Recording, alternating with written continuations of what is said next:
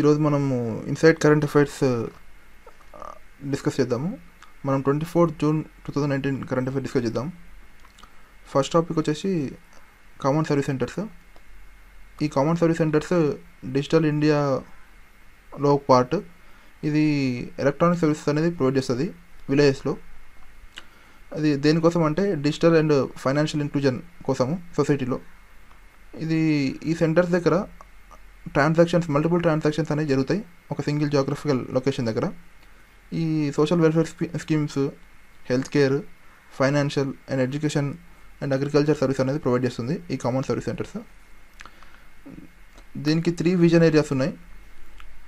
అవేంటంటే digital infrastructure provide చేయడం, next governance and services provide చేయడం, అండ్ డిజిటల్ ఎంపవర్మెంట్ అనేది ప్రొవైడ్ చేయడం సిటిజన్స్కి.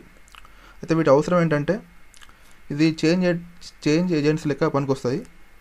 ఇది రూరల్ ఎంటర్ప్రీనర్షిప్ కోసము, రూరల్ ఎంటర్ప్రీనర్షిప్ అంటే ఉద్యోగాలు వస్తుంటాయి, లేదా వాళ్ళు కూడా బిజినెస్ పెట్టుకోవచ్చు. నెక్స్ట్ రూరల్ కెపాసిటీని ఇంప్రూవ్ చేస్తుంది అండ్ కమ్యూనిటీ పార్టిసిపేషన్ని చేస్తుంది. నెక్స్ట్ ఉమెన్ను కూడా ఇన్వాల్వ్ చేస్తుంది దీంట్లో. సో సోషల్ చేంజ్ అనేది వస్తుంది దీనివల్ల through the bottom up approach. Next ఇది కామన్ సర్వీస్ సెంటర్ ప్రాజెక్ట్ అనేది ఈ గవర్నెన్స్ ప్లాన్లో భాగము. ఇది మే 2016లో స్టార్ట్ చేయబడింది. ఇది కామన్ సర్వీస్ సెంటర్ 2 స్కీమ్ అనేది 2015లో స్టార్ట్ చేశారు. ఇది ఇంతకుముందుకు ఓన్లీ కొన్ని గ్రామ పంచాయతీస్ మాత్రమే ఈ కామన్ సర్వీస్ సెంటర్స్ అనేవి ఉన్నాయి.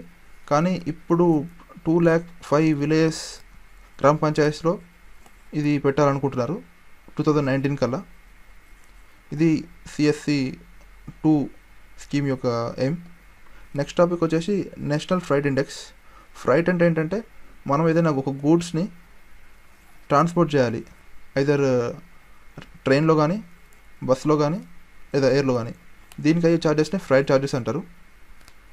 అయితే ఈ ఛార్జెస్లో ట్రాన్స్పరెన్సీని తీసుకురావడానికి రోడ్ ఫ్రైట్ మార్కెట్ ప్లేస్లో ఈ ఫ్రైట్ ఇండెక్స్ అనేది ఇవ్వడం జరుగుతుంది. ఇది రివిగో అనే ఒక స్టార్టప్ ఇష్యూ చేస్తుంది నేషనల్ ఫ్రైట్ ఇండెక్స్ని.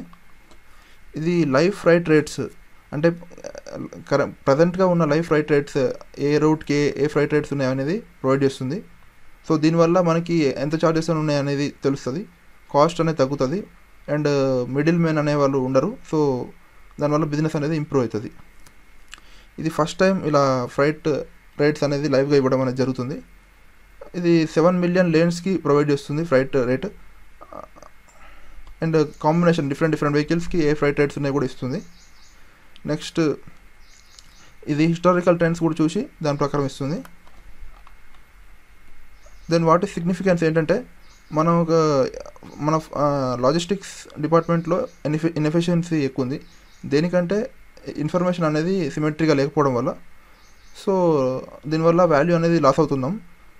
బట్ ఈ ఫ్రైట్ రేట్ వల్ల, ఫ్రైట్ ఇన్ఫర్మేషన్ వల్ల ట్రాన్స్పరెన్సీ అనేది వస్తుంది మార్కెట్లో. సో ఎఫిషియన్సీ అనేది రావడానికి ఛాన్స్ ఉంది. So growth and business is also possible. Next Saudi Arabia అనేది అరబ్ కంట్రీలో ఫస్ట్ కంట్రీ FATFలో మెంబర్గా జాయిన్ అవ్వడానికి. ఇది FATF అనేది ఒక ఇంటర్ గవర్నమెంట్ బాడీ. ఇది 1989లో ఎస్టాబ్లిష్ చేయడం జరిగింది. ఇది G7 కంట్రీస్ ద్వారా ఎస్టాబ్లిష్ చేశారు 1989లో. ఇది policy making body. The purpose of ఇది దేనికోసం అంటే మనీ లాండరింగ్ కోసం కానీ, లేదా టెర్రరిస్ట్ ఫైనాన్సింగ్ కోసం కానీ చేస్తారు.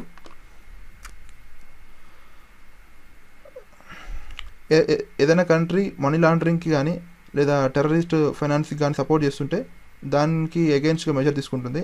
ఆ కంట్రీని ఐదర్ బ్లాక్ లిస్ట్లో కానీ, గ్రే లిస్ట్లో కానీ పెడుతుంది. దాని ద్వారా శాంక్షన్స్ అనేవి కొన్ని వస్తుంటాయి.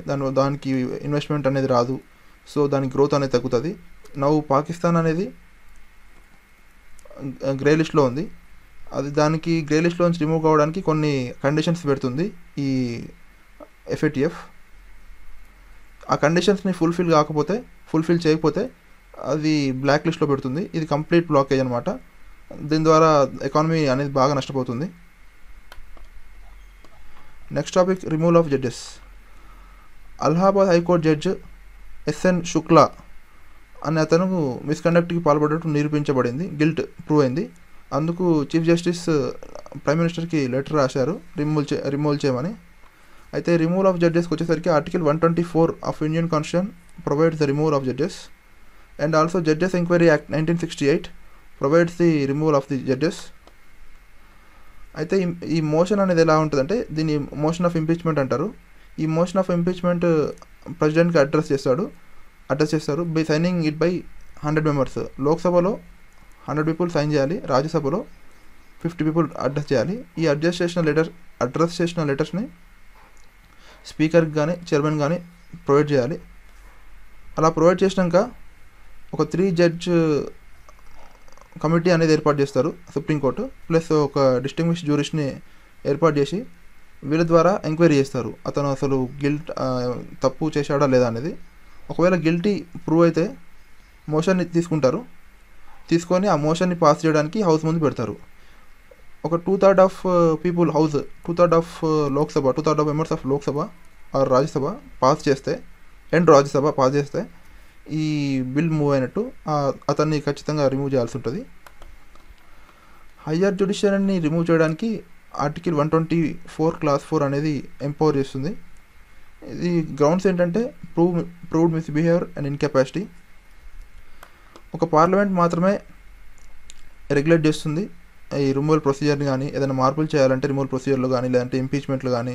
అదే ఇప్పుడు ప్రజెంట్ 100 మెంబర్స్ ఉన్నారు లోక్సభలో, దీన్ని తక్కువ చేయడం కానీ ఎక్కువ చేయడం కానీ సైన్ చేసేటప్పుడు ఇది ఓన్లీ పార్లమెంట్ మాత్రమే పవర్ ఉంటుంది.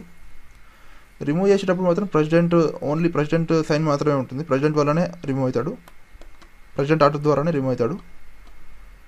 కానీ ఈ రిమూవల్ ప్రొసీజర్ అనేది రిఫార్మ్స్ అవసరం దీంట్లో. ఎందుకంటే ఇది కొన్నిసార్లు పొలిటికల్ పార్టీస్ ఒకవేళ తన మాట వినకుంటే ఆ పొలిటికల్ పార్టీస్కి అగెన్స్ట్గా జడ్జిమెంట్ ఇస్తే వాళ్ళు రిమూవల్ ప్రొసీజర్ అనేది స్టార్ట్ చేసి తనని ఇన్సల్ట్ చేయడం, దీనివల్ల జడ్జ్ అనే అతను ఇండిపెండెంట్గా పనిచేయలేడు. సో ఇది ఒక పొలిటికల్ టూల్ లెక్క వాడుతున్నారు. అండ్ ఇంకోటి ఏంటంటే ఒక 3 మెంబర్ కమిటీ అనేది ఉంది కదా, ఆ కమిటీ ఒకవేళ గిల్టీ ప్రూవ్ అయినా కూడా మోషన్ పాస్ చేయకుంటే ఇతను రిమూవ్ కాలేడు. సో ఇది కూడా ఒక నెగిటివ్. సో వీటిలో రిఫార్మ్స్ వచ్చి ట్రాన్స్పరెన్సీ అనేది రావాలి. ఈ ట్రాన్స్పరెన్సీ లేకపోవడం వల్ల జ్యుడిషియల్ ఇండిపెండెన్స్ అనేది దెబ్బతింటుంది. నెక్స్ట్ ఈ మిస్బిహేవియర్ అనే ఇన్కెపాసిటీ, ఇది ఏంటంటే గ్రౌండ్స్ ఆఫ్ రిమూవల్. దీని ఆధారంగా జడ్జ్ అనేది రిమూవ్ చేస్తారు, కానీ ఇది డిఫైన్ చేయలేదు ఎక్కడ కాన్స్టిట్యూషన్లో. సో ఎవరికి ఇష్టం వచ్చినట్టు వాళ్ళు మిస్బిహేవియర్ ఇన్కెపాసిటీని అర్థం తీసుకుంటున్నారు, దీనివల్ల క్లారిటీ లేదు. సో రిమూవల్ ఆఫ్ జడ్జి కూడా ఇంకోటి బాగా ఎలాబరేట్గా ఉంది, అది చాలా టైం టేకింగ్ ప్రాసెస్. అంతా అయిపోయాక కూడా ఒకవేళ బిల్ పాస్ చేయకుంటే అతను రిమూవ్ చేయకుండా అవుతాడు, అతను ఇంకా ఆఫీస్లో ఉంటాడు. నెక్స్ట్ ప్రిలిమ్స్ పాయింట్ ఆఫ్ వ్యూలో వచ్చేసరికి దూరదర్శన్ అనేది ఫ్రీ టీవీ డిషెస్ని ప్రొవైడ్ చేసింది జమ్మూ అండ్ కాశ్మీర్లో. దీంట్లో 100 ఛానల్స్ ఫ్రీగా చూడొచ్చు. నెక్స్ట్ ఫ్లడ్ హజార్డ్ అట్లస్ అనేది ఒడిస్సా ప్రిపేర్ చేసింది. అది దేని ప్రకారం అంటే historical flood and inundation capacity, ఇంతకుముందుకు floods ఎలా వచ్చాయి అనే దాన్ని డేటా తీసుకొని ఆ డేటా 2001 నుంచి 2018 వరకు జరిగిన ఫ్లడ్ డేటాను తీసుకొని ఈ ఫ్లడ్ హజార్డ్ అట్లస్ అనేది ప్రిపేర్ చేయబడ్డది. ఇది ప్రిపేర్ చేసింది ఎవరంటే national remote satellite centre, ISRO హైదరాబాద్లో ఉంది. ఈ సెంటర్ అనేది హైదరాబాద్లో ఉంది. ఇది ఫ్లడ్ హజార్డ్ని ప్రిపేర్ చేస్తుంది. అయితే ప్రతి సంవత్సరం దీనికి ఫ్లడ్ రావడం కామన్ ఒడిస్సాకి, ఎందుకంటే మహానది, బ్రాహ్మణి, బితర్ని అండ్ సుబన్ రేఖ ఋషికుల రివర్స్ ద్వారా ఫ్లడింగ్ అనేది వస్తుంది. నెక్స్ట్ టాపిక్ వచ్చేసరికి centrally control air traffic flow management system. ఇది ఇంప్లిమెంట్ చేసేది ఎయిర్పోర్ట్ అథారిటీ ఆఫ్ ఇండియా. ఇది ఎక్కడ ఇంప్లిమెంట్ చేస్తుందంటే మన కంట్రీలో ఎయిర్ స్పేస్లో అండ్ ఎయిర్పోర్ట్స్లో ఇంప్లిమెంట్ చేస్తుంది. ఎందుకు ఇంప్లిమెంట్ చేస్తుందంటే దాని పర్పస్ ఏంటంటే ది ఫ్లయర్స్ యొక్క ట్రావెలింగ్ టైం, అంటే ఎయిర్ప్లేన్స్ యొక్క ట్రావెలింగ్ టైం అనేది తగ్గించడానికి చేస్తుంది. ఎలా చేస్తుంది అంటే డేటాను తీసుకుంటుంది ఎక్కడి నుంచి, ఎయిర్లైన్స్ నుంచి, ఎయిర్పోర్ట్స్ నుంచి, ఎయిర్ ట్రాఫిక్ ఏజెన్సీస్ నుంచి. ఈ డేటాని డేటాను తీసుకొని దీని ద్వారా ఏ టైంకి ప్లేన్స్ అనేది పార్క్ చేయబడుతుంది అనేది ఇస్తుంది. దానివల్ల టైం అనేది సేవ్ అవుతుంది. అయితే దీనివల్ల ఏమవుతుందంటే ఎయిర్పోర్ట్ కెపాసిటీ అనేది బాగా ఇంప్రూవ్ అవుతుంది. అది కరెక్ట్ టైంకి రావడం, కరెక్ట్ టైంకి వెళ్ళడం, దీనివల్ల టైం సేవ్ అవుతుంది. సో కెపాసిటీ అనేది ఇంప్రూవ్ అవుతుంది. Next, device to trap ocean plastic. ఇది ఒక ఫ్లోటింగ్ డివైస్ అనమాట. ఇది ఏం చేస్తుందంటే సముద్రంలో ఉన్న ప్లాస్టిక్ వేస్ట్ని తీసుకుంటుంది. ఇది ఎక్కడ ఇంప్లిమెంట్ చేస్తున్నారంటే పసిఫిక్ ఓషన్లో కాలిఫోర్నియాకి హవాయికి మధ్యలో, హవాయి ఐలాండ్స్ మధ్యలో ఇంప్లిమెంట్ చేస్తున్నారు. ఇది part of ocean cleanup project. ఈ ఓషన్ క్లీనప్ ప్రాజెక్ట్ అనేది, ఓషన్ క్లీనప్ అనేది నాన్ ప్రాఫిట్ ఆర్గనైజేషన్. ఇది ఏం చేస్తుందంటే టెక్నాలజీస్ని డెవలప్ చేస్తుంది. ఆ టెక్నాలజీస్ ద్వారా ప్లాస్టిక్ అనేది రిమూవ్ చేయాలనుకుంటుంది. నెక్స్ట్, ఆరోగ్య పచ. Scientist from university of Kerala decode చేశారనమాట జెనెటిక్ మేకప్ ఆఫ్ ఆరోగ్య పచ అని. ఇదేంటంటే ఇది ఆరోగ్య పచ అనేది medicinal plant endemic to the Agasthyamalai. ఇది ఒకటే ఇంపార్టెంట్. ఆరోగ్య పచ రీసెంట్గా న్యూస్లో చూసాము, ఇదేంటి అని అడుగుతారు. దాన్ని medicinal plant which is endemic to Agastya hills. ఇది కానీ ట్రైబల్ పీపుల్ ఇంతమందికి వాడేవారు, ఎందుకంటే ఫ్యాటిక్ని కంబైట్ చేయడానికి.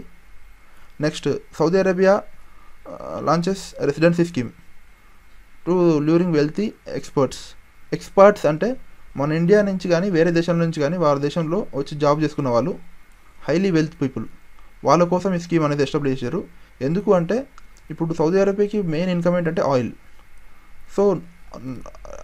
సో రిసోర్సెస్ అనేవి నాన్ ఆయిల్ నుంచి కూడా తెప్పించడానికి ఈ స్కీమ్ అనేది తీసుకున్నారు.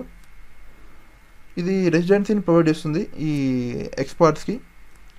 $213 ప్రొవైడ్ చేస్తుంది. ఈ స్కీమ్ ద్వారా ఈ ఎక్స్పర్ట్స్ అంటే ఇక్కడ నుంచి అక్కడ వెళ్ళి ఉద్యోగం చేసే వాళ్ళకి బిజినెస్ ఆఫర్స్ ఇస్తుంది వితౌట్ సౌదీ స్పాన్సర్స్. అక్కడ సౌదీ స్పాన్సర్ తెలియకపోయినా కూడా బిజినెస్ ఆఫర్ ఇస్తుంది. ప్రాపర్టీ కొనడానికి అనుమతిస్తుంది. Next, sponsor visas to relatives, వాళ్ళ రిలేటివ్స్కి స్పాన్సర్ చేయొచ్చు వీసాస్.